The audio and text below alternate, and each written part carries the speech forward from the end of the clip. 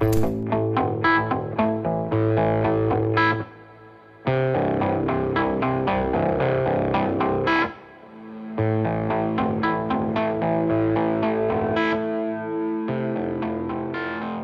everyone and welcome back to the Underworld. Now the Underworld got voted again. It's been a week since the launch and I thought it'd be quite cool to have a tour and see what the players have been up to.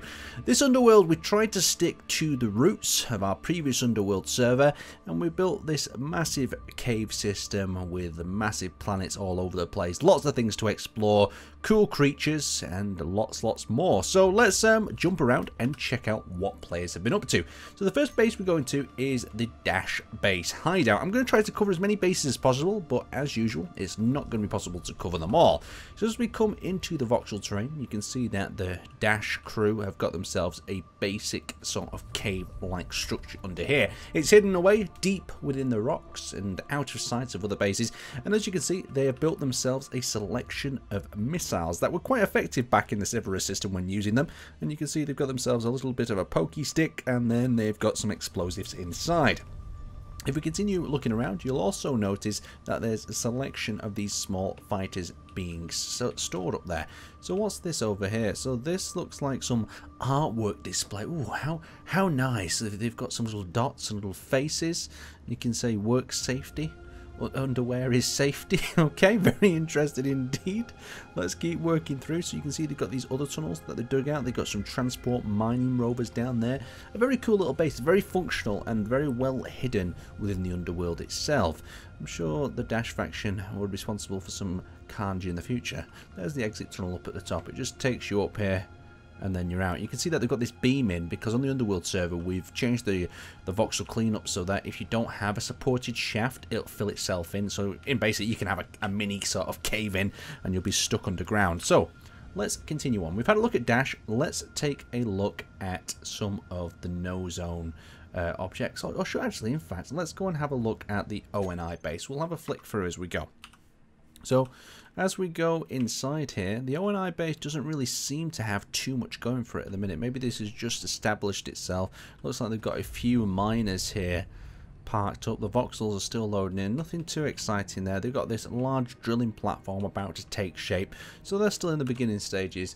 And it is the second week, so some factions may have joined late and you kind of expect that. So let's head over to TVK. See what they're up to. Oh, I can hear a lot of ships loading in this area. So it looks like they've got some large sort of bunker and they've got these fan-like structures out here on the side. We'll soon see when the rest of the voxels load in. Since this is quite a voxel-heavy map, the bases do look a lot different when they load in. Here we go. We've got all the voxels are loaded here. You can see that we've got this black ship and it's in a narrow sort of cave entrance. Oh, very cool indeed. I like this. That's very hidden. You can see the outer cave just out there. So cool. I love how immersive the Underworld is. You can see they've stacked the ships in here. They've got a few decoy blocks on some of their designs. And we haven't had turrets on this version of the Underworld. So the ships only have the small turret available to them. And then they have to either build their own weapons or pick on the good old Gatling guns and missile launchers. So they've got this cool little structure up here. Let's have a quick dip in here. Command center, control room. Their various beds with their names on top of them. Very cool indeed. Let's have a little bit of a look over here. Another cryopod and a hangout area. Very good. Let's have a continuation. See what's next. So we've had a look at Dash. We've had a look at TVK. We're going to have a look at some of the other locations. So there's a lot of Dash. Let's have a look at ADI's home base. So this one is going to be a big one. ADI pop up on pretty much every server, and originally on the Underworld they had themselves a giant submarine. So the cave is loading in around us. Just give it a minute to load. And you can see they've got some fighters. They're making use of some of the newer blocks. They've got some of the things going on in there. They've got each one of these individual hangar bays that are pretty damn cool. And this facility continues going through here. This looks like a printing station. We've got a little bit of an airlock going on over this side. What's in this? Production room. Oh, it looks beautifully laid out. I like these little production lights that they've stuck in there. They've also got a wine cellar. Wine cellar lights with the hydrogen in. Hydrogen, an important part of travelling around the Underworld. It allows you to get in some of the sections that the other thrusters just simply don't work in. And then we've got access. Is this directly out of the Underworld? We've got some big ships from ADI here. They found themselves another cool little cave structure where everything interlocks in between the two planets. Very cool. It looks like they've still got a lot to be working on. Let's jump back on our list. Let's continue going down past Dash, past ADI, and let's have a look what we've got next. So we do have ASR. They look like they're still in the early stages, so we won't take a look at them. We've got the ASR bunker that's still being developed. We've got BHA. They've got a selection of fighters around this area. Let's go over there and have a look at BHA. So BHA have built this interesting looking structure. I believe voxels are still loading in here, so it might take a second and then we'll understand exactly what's going on. So we've got a larger ship from BHA. Look at that, that looks awesome. That's going to be so cool fighting in the Underworld. Looks like they've captured maybe one of the smaller vehicles, or this is something that they're building, a little fighter. And they've got these large pods that have this radioactive type symbol in blue on the side of them. Very cool. And what's that? Weldy boy. So I guess that's a welder ship of some kind to help weld up other things in their fleet. Very cool indeed. And they've also got the crab. Now, this crab was captured. We have a lot of weird creatures on the Underworld, and you can see what they've done to it is added a top hat, a cigar, and a monocle and a mustache. So very cool indeed. Let's have a quick dip inside their production area. I like how they've put it on like stilts. A lot of players really like the sort of underwater or oil rig theme. What is going on in here?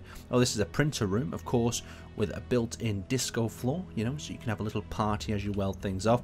They've got left and right. They've got one with an L, one, I don't know how this system works. Looks like maybe another printer or some sort of control room for controlling things in here. Very cool indeed.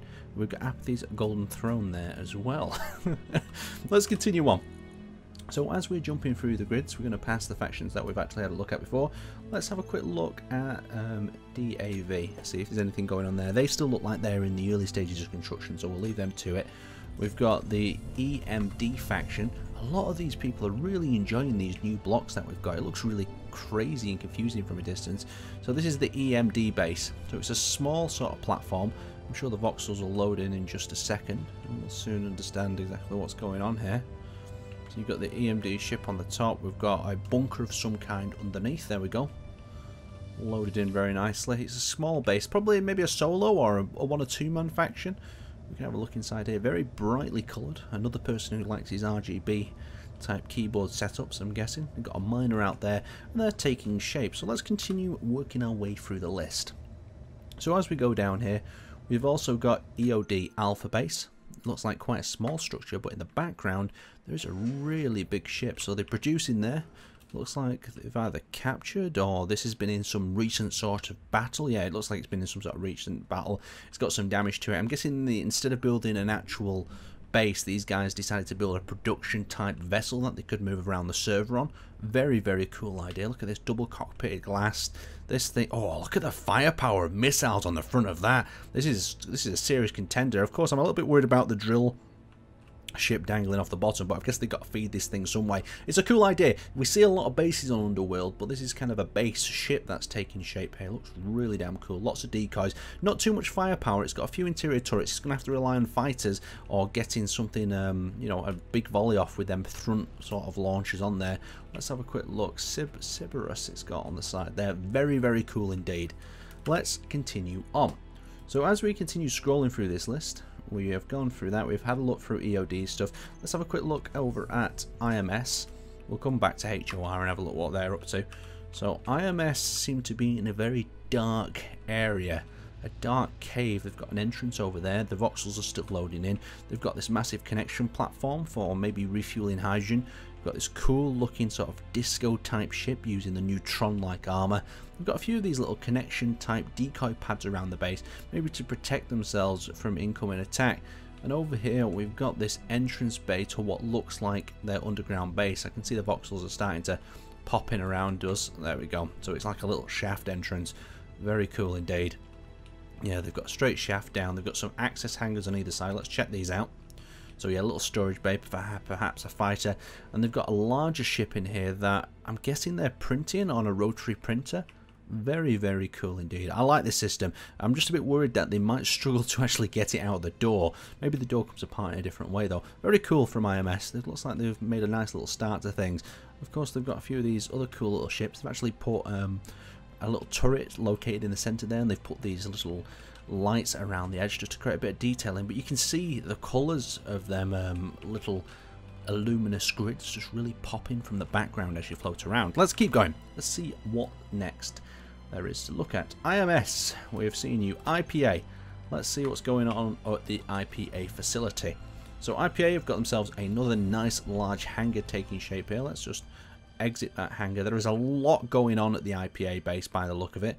We'll let voxels load in a minute and then we should be able to see around. So they've built themselves deep within a cave system, and it looks like they've gone with an overly complicated printer system. There is no gravity on the Underworld, so you really don't need to put things on rails like this, but at the same time, you know, it's up to the player's choice. They can do whatever they want. So you can see they're welding this particular system up here, and these tracks retract back with the design, supposedly I guess keeping it stable and on one plane. They've got some ships stored away in the sides here. Very cool indeed. This looks like it's got some sort of welder based maybe missile, or alternatively it's a turret that needs to be repaired.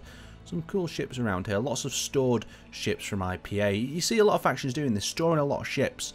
There is events to take them out onto, but it just seems there's a lot of player storage going on. People need to start utilising the ships instead of just hoarding a load of them like this inside. Very cool indeed. Let's have a quick look over here. We've got another welder ship over here, and we've got a production system over here. We've even got these small mini sort of maybe cargo transporter ships. We've got definitely one over there that transports cargo to the larger vessels. Cool indeed. Let's keep going. So as we go back onto our menu, we are going past IPA. We're having a look at Lex. Let's have a look at Lex's alpha base. So that's a small starter grid. We'll leave them to it. We'll keep on going. They've got a few small fighters and things on the grid. Very cool indeed. Definitely either a solo or maybe a duo at the max. MDK, what are they up to?